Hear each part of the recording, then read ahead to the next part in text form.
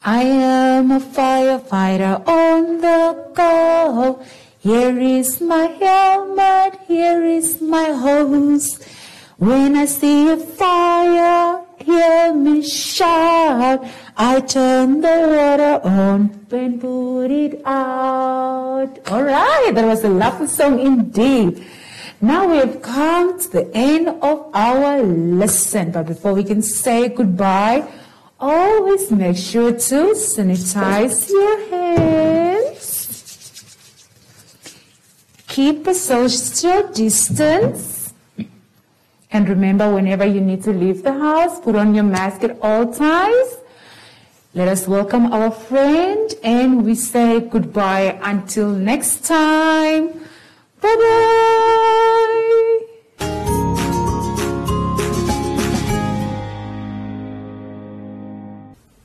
Hi everyone. You can't hug your friends anymore, but you can still give yourself some love, or you can practice how to blow hugs. Yeah, yeah, yeah, yeah. And until next time, bye!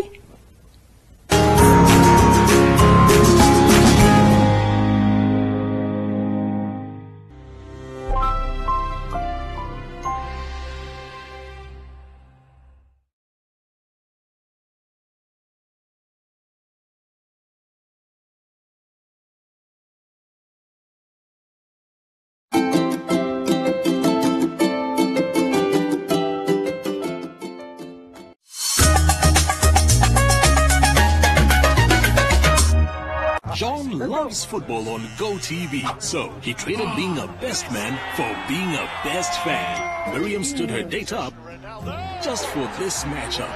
Albert and his family had plans, but they couldn't miss this, and neither can you.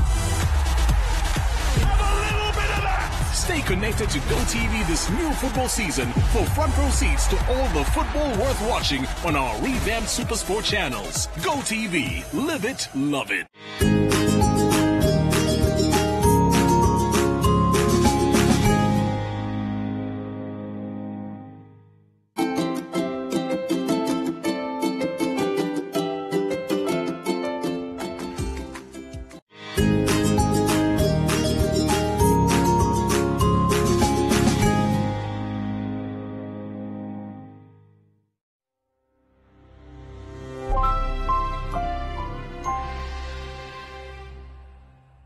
Good morning, boys and girls all over Namibia, and welcome to MyZone online school. My name is Miss Irene Siteketa. With me in the studio, I have our good friend, Chanel. Welcome, Chanel, to our class. So before we start with our lesson today, boys and girls, Chanel, let's take our sanitizer. We spray it on our hands. Then we sanitize our hands. Let's make sure that we rub palm to palm, between our fingers, behind the palms. Chanel, the thumb, make sure that you rub it thoroughly. And then let's try to see if we are keeping a social distance. Very good. Well done. So our topic today, the theme is human development, and our topic is physical developments or changes.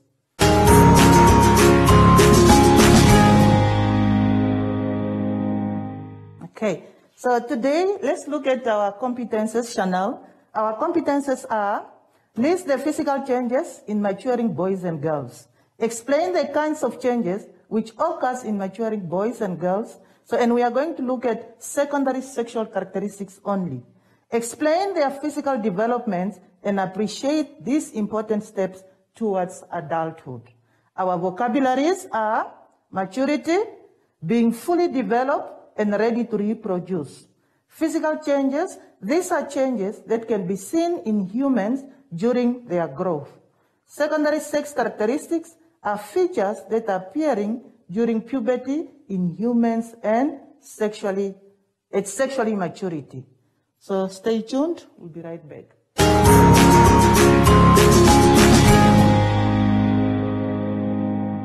Chanel, so let's look at page 14.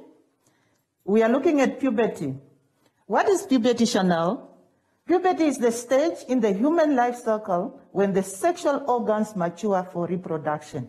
In short, we say puberty is the time when boys and girls change into men and women. So underneath puberty, you can see there's a picture. That picture is trying to illustrate some of the changes that we undergo during puberty. Now, Chanel, let's go to page 15. On page 15, we start with our first competence. Boys and girls, let me tell you, competences are the questions. When we give you competences, we are giving you the possible questions that will come on the topic. Number one, list physical changes in maturing boys and girls. So let's look at the picture. What happens to girls during puberty? Chanel, are you with me? Good. Let's look at the face. You may get pimples or acne. Sweat, you have to experience sweat under your armpits. Menstruation or periods begins. Height, you get taller. Breast, the breast will grow or develop. Hair, you will be able to grow hair in your armpits, on your legs, and also on your private parts. Now, let's look at puberty or at boys. What happened to boys during puberty? Height, they also get taller, just like girls. Face, you may get pimples. And then in addition to pimples with boys, so they will also start developing facial hair. Private, your penis and testicles get bigger. Voice, your voice deepens or it becomes deeper. Sweat, your armpits will sweat or sweat increases. Hair will grow on your face, as I said earlier, on your arms, legs, chest, and between your legs or on your private parts.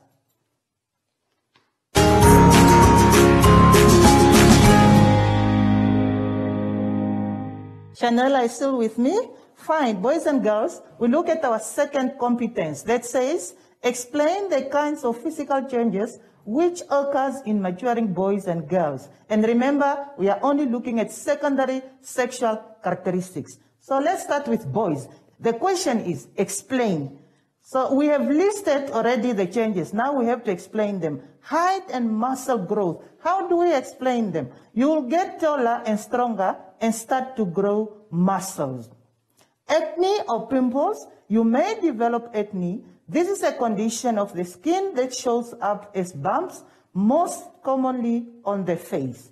Voice changes. Your voice will get deeper. Hair growth, body hair starts to grow around your armpit, your face, your chest, your private parts, legs, and arms. Sweating increases. Broadening of the shoulder due to the enlargement of muscles. Let's look at girls. Body hair starts to grow around your armpit, private parts, legs, and arms. Hips becomes widened. Menstruation or periods begin. Now let's go to page 16. Chanel, page 16. Breast develops and increase in size.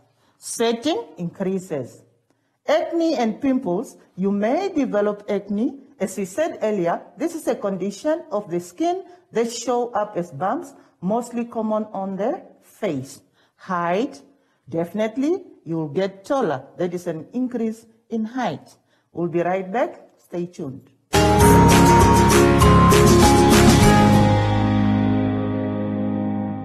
Welcome back, boys and girls. So now we look at our last competence that says, explain the physical development and appreciate these important steps towards adulthood.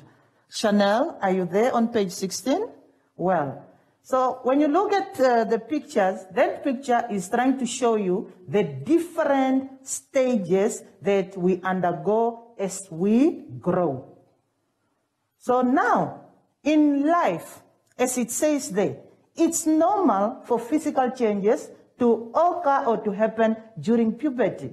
Always focus on good things about your life and what you can do to others. You don't need to be scared. You don't need to be ashamed of the changes that is happening to you.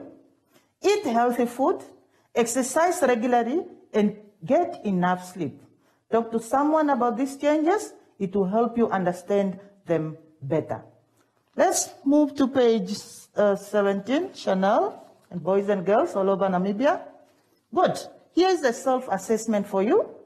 Try to see if you really studied or learned something in today's lesson.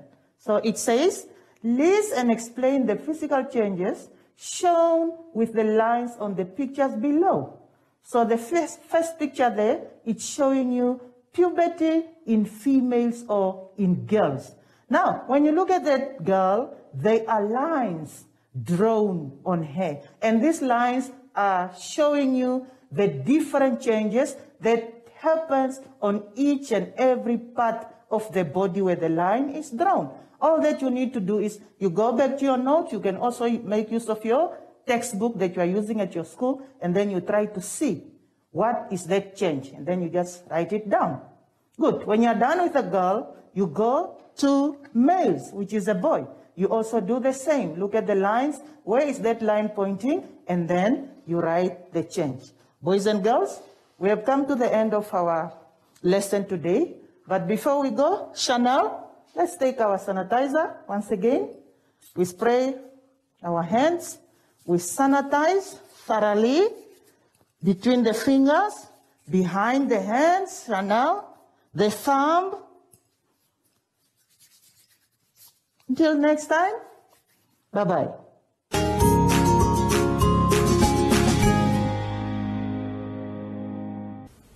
Hi everyone. You can't hug your friends anymore, but you can still give yourself some love, or you can practice how to blow hugs. Yeah, yeah, yeah, yeah. And until next time, bye!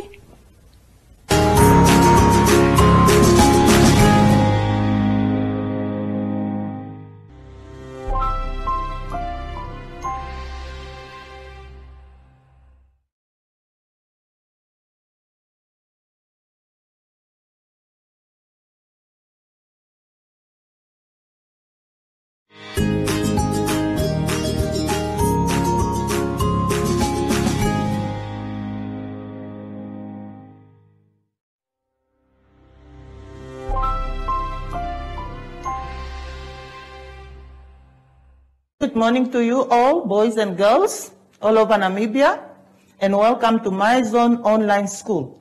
My name is Miss Irene Siteketa, and with me in the studio today, I have our good friend, Chanel. Welcome, Chanel, and let's say hi to the viewers. So, before we start, boys and girls, let's take our sanitizer. We sanitize our hands. Make sure that we rub the sanitizer on our hands, on our palm, between our fingers, behind our palm, on our thumb. Chanel? Good. Now let's try to do the distancing drilling. So just for us to make sure that we are keeping a distance. Thank you. So today our topic is nutrition.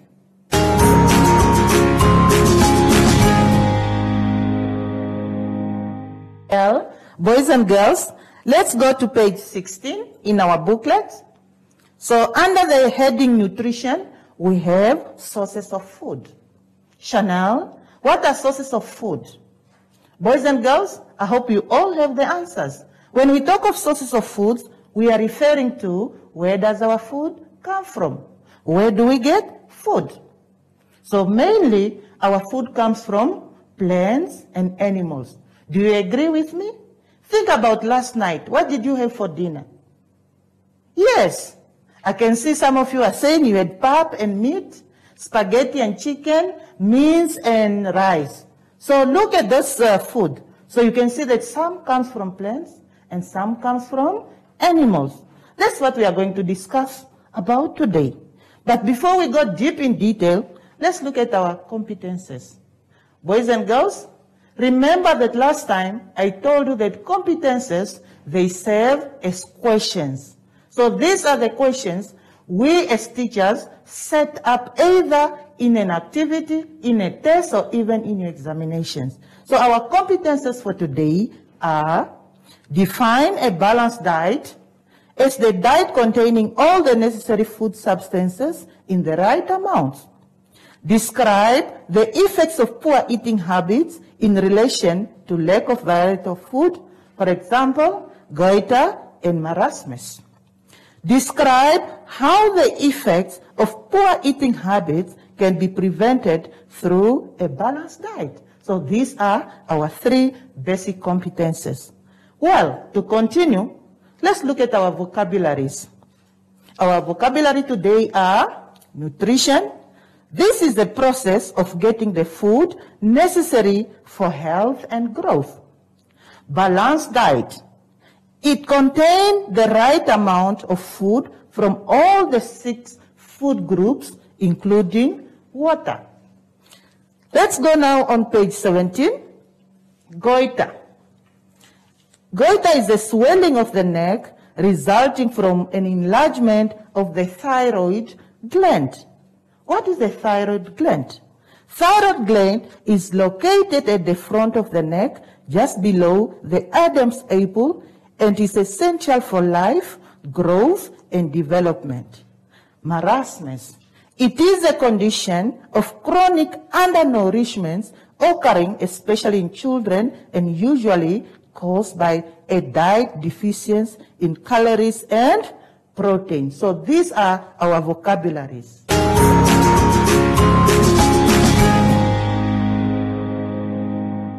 Well, boys and girls, let's look at a balanced diet. What is a balanced diet? Chanel, do you know what a balanced diet is? Good. A balanced diet is the diet containing all the necessary food substances in the right amount. Just like what the word says, balance, and then diet. So you make sure that the food that you eat needs to be balanced, because that is the food that we eat every day. Well, when we talk of balanced diet, we are referring of a diet, of a meal that has all food substances or all food groups that can provide us with all the nutrients our body needs. What are these nutrients? So the nutrients are carbohydrates, fats, proteins, fats and oils, vitamins, minerals, and that includes water and fiber. Good. On the picture, on page 17, you can see that it gives you some examples of food that provides you with carbohydrates. So I am sure that you are able to identify all those food sources because we know them, they are familiar to us. Then there are also some food sources that gives you liquids and fats. Next, we look at also the food sources that provide us with protein. And on the pie chart, next to the food sources, it shows us how much do we need for each food substance or for each nutrient. For example, when you look at carbohydrates, it provides a big portion of our meal. Why? Chanel, do you know? Well, simply because carbohydrates is the one that provides energy. So these are our energy providing food. Next is protein. When you look at protein, it needs to cover 25 to 35% of our meal. The reason is because protein is needed for our body building. Next are fats. So fats, we need a small amount of fats, only 15 to 25%. Because fats, they also provide us with energy storing foods. Boys and girls, let's continue. Next, we look at the effects of poor eating habits in relation to lack of variety of food. For example, goiter and marasmus. So what happens when you don't eat a balanced diet? That's what we mean by saying the effects of poor eating habits. Not everyone can always get the food they need to be healthy all the time. Many children suffer from malnutrition, So when we talk of malnutrition, we are referring to the diseases that we get due to not eating the right amount of food.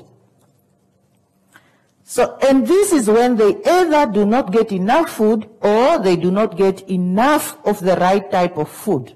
A lack of a balanced diet can cause, look at the picture there. So you can see that the picture is showing you different malnutrition diseases. So these are diseases that you can get if you don't have a balanced diet or if you don't eat a balanced diet. You can see there on the picture we have scurvy, that is a disease that can destroy your gums. We have kwashiorkor, we have marasmus, we have goiter. Now let's move to page 18. As I mentioned earlier from the previous page, that marasmus is one of the malnutrition diseases. So let's look at marasmus. What is it and what causes it? Marasmus is a form of a severe protein and energy malnutrition deficiency. So this is a disease that you will suffer from if you don't have food that contain protein or energy-giving food. Malnutrition deficiency, what are the symptoms? How will you know that this child is suffering from malnutrition? So a child with marasmus looks very thin, just like what you see on the picture there. The child looks very thin.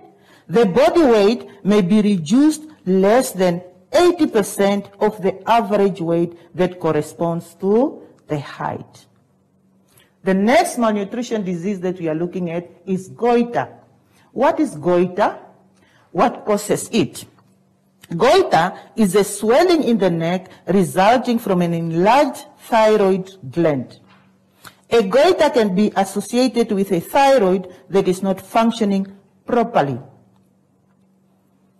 Worldwide, over 90% of goiter cases are caused by iodine deficiency. In short, boys and girls, this is telling you that if you don't have iodine in your diet, you are going to suffer from a disease called goiter. And the symptoms of goiter is the swelling of the thyroid gland that you have in your neck. So meaning your Adam's apple will grow larger. So when you see that, then you must know that you are suffering from goiter, or somebody is suffering from goiter. So this goiter, it's a borrowed word from Latin. So which means gataria, meaning throat, is a disease of the throat.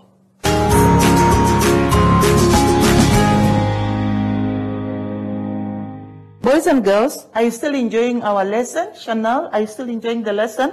Well, let's continue. Next, we look at describe how the effects of poor eating habits can be prevented through a balanced diet.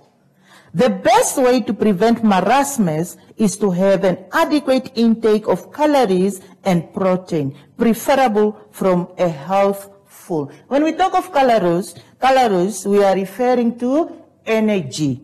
So in order for you to prevent marasmus, you must eat a food that provides you with energy, and you must eat food that provides you with protein. Now, for example, on the picture there, you can see that these are some of the foods that can provide you with protein. We have foods like meat, eggs, cheese, fish, broccoli, you mentioned them. So in addition to this, you must also have some foods that will provide you with carbohydrate.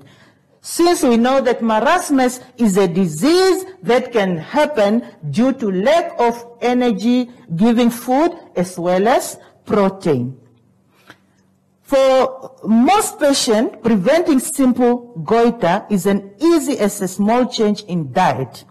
Iodine is necessary for producing thyroid hormones.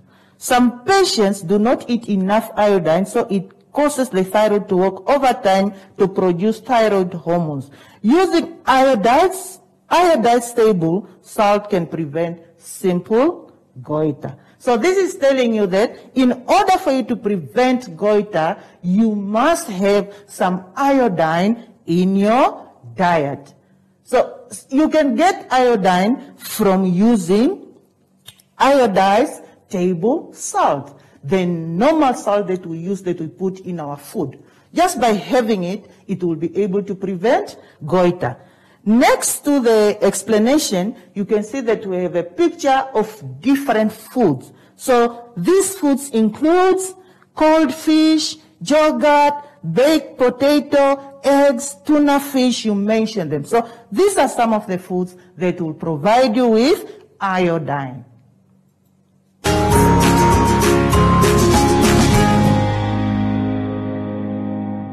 Well, boys and girls, Chanel, it's activity time. So let's try to do some activities for you to check whether you really understood the topic or not. Number one, you need to complete this food safety crossword puzzle. So you have words across that you need to complete and words down. So read the instructions and complete the words according to the blocks. Question 2, what is a balanced diet? You need to write down the definition of a balanced diet. 3, what poor eating habits can lead to goiter? B, marasmus. Identify poor eating habits that can lead to goiter and marasmus. Question 4, how do you prevent these poor eating habits? Boys and girls, we have come to the end of our lesson today. Before we go, so let's try to sanitize our hands again. We make sure that we rub our palms together between our fingers, behind our hands. Chanel, do it properly. So rub on your thumb. Good. Now let's try to see if we are still keeping our social distancing. Yes. So it's very much important. Boys and girls, make sure that you keep safe. We see you next time. Bye-bye from the studio.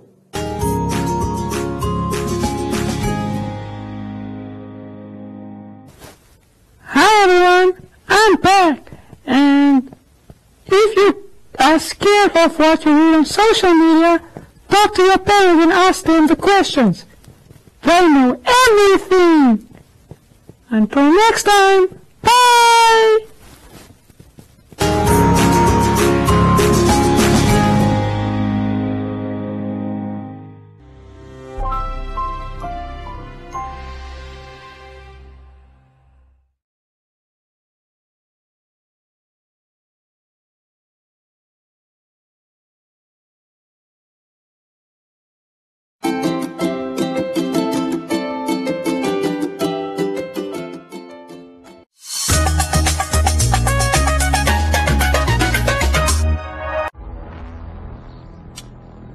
Ready?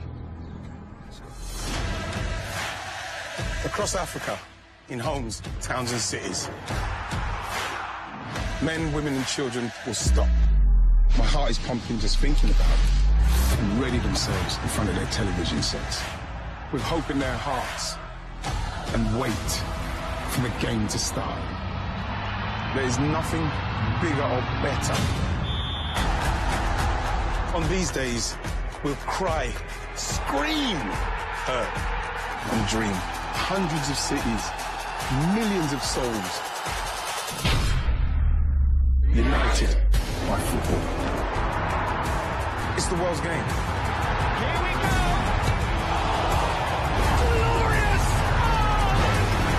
Oh, out of this world! Stay connected to DSTV to watch the world's best football. When you're saying things that degrade women, for me, number one, I am not there, because that is basically what I don't believe in. I don't stand for things